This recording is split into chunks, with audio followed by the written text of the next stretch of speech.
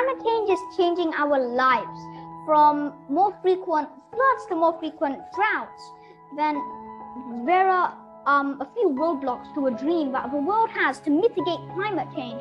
And some of those roadblocks are like glaciers melting, extreme weather, increased and more frequent effects of the Nino and El Nino events, and the sea levels are rising. And in Indonesia, it's rising at 3 to 5 millimeters per year, and don't try to underestimate that. And human health is also endangered because if we are exposed to a prolonged experience of a drought or a flood, then there's a risk of starvation and hunger. And it's not just humans that are affected, also animals like fishes or rabbits or anything else. And fishes and fish larvae are dying when they shouldn't be dying. And forest fires are endangering lots of animals. And this all boils down into one base problem.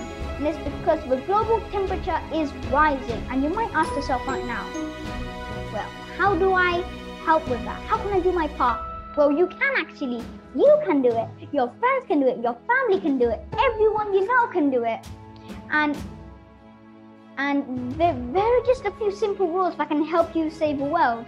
And one of them is, instead of using fossil fuels, you might want to use renewable energy. And you can actually cut down your dietary emissions by 40% just by halving down your meat intake.